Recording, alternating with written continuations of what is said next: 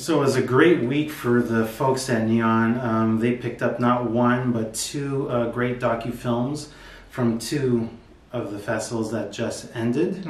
From Sundance, they picked up one of those films where you have to live it in order to believe that it could happen. It's called Painter and the Thief.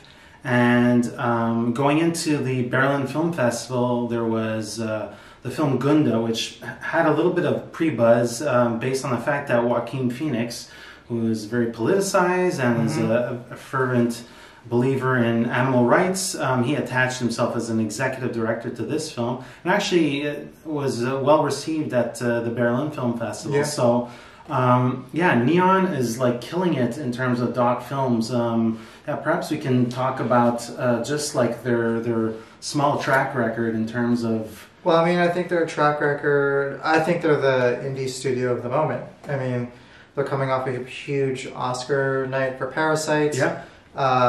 Portrait of a Lady on Fire is doing extraordinarily well.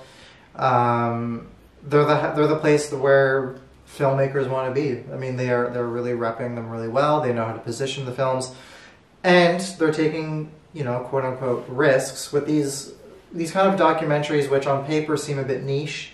They may not seem like they have a wide audience, but as they've proven, they can find a way to get it out like there. Old stock footage from for the Apollo mission launch, and an old lady who gathers honey. Who would have thought? Right, yeah. Who would have thought that those two films might play?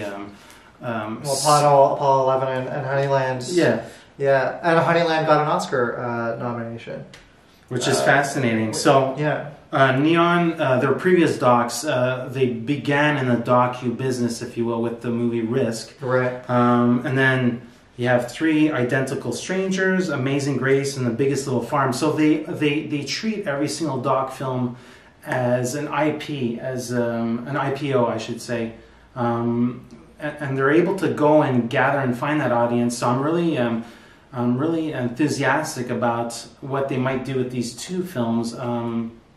So the film that played in Berlin is called Gunda, and that's black and white, without any sound, featuring a one-legged chicken and just a couple of farm animals, and they give them a little bit of a creative space, I guess.